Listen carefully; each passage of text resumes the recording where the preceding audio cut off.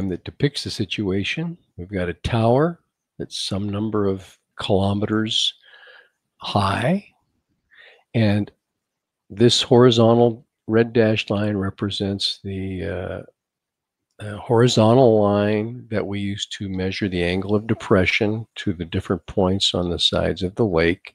So the angle of depression to point A is 7 degrees, and the angle of depression to point B from the tower, top of the tower, is 13 degrees, because this line right here and the red dashed line are parallel. The angle of elevation from point A to the top of the tower is 7 degrees because of alternate interior angles. And similarly for the angle of elevation from B to the top of the tower is 13 degrees because of alternate interior angles. We want to find the height of the tower, which I've labeled with the variable y. And we'll probably have to use this distance right here as an unknown, x, but we do know the distance from A to B across the lake is 1 kilometer. So since we have 2 unknowns, we're looking for 2 equations.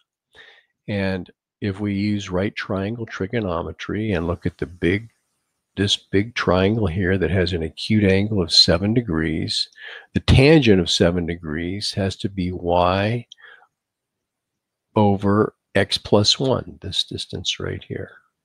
And the tangent of 13 degrees has to be opposite over adjacent, y over x. So there's our 2 equations. The question is, how do we solve that pair of equations for y and x if we wanted to?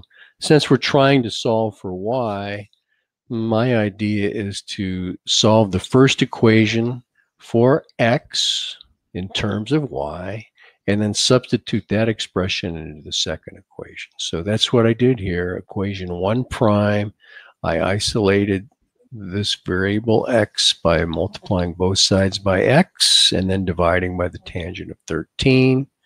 Now I'm going to take this expression for x and substitute it into this equation right here. And now I've got equation 2 prime, the tangent of 7 equals y over y divided by the tangent of 13 plus 1. And before I start simplifying and solving for y, I decided I'm going to get rid of this complex fraction by multiplying numerator and denominator of the, quote, big fraction by the tangent of 13. So in the numerator, I get y tangent of 13. In the denominator, tangent of 13 times this first fraction, the tangent of 13's cancel out, and I get y, and the tangent of 13 times 1 is the tangent of 13. So now I've got this equation, and I want to isolate y. So I multiply both sides by y plus the tangent of 13, which gives me this expression right here on the left, and leaving y tangent of 13 on the right. From there, I want to get the terms containing y on the same side of the equation, so I transpose this term to the right side and then factored out this y from both terms.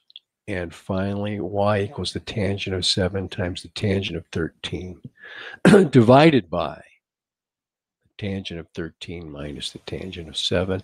And the units are in kilometers. So try entering that on your calculator. We would expect to get a decimal point something because it's unlikely that the tower is greater than 1 kilometer in height. That would be a mile high. So enter this into your calculator and see if you don't get something like 0.2 blah, blah, blah. I'll let you figure that out. There you go.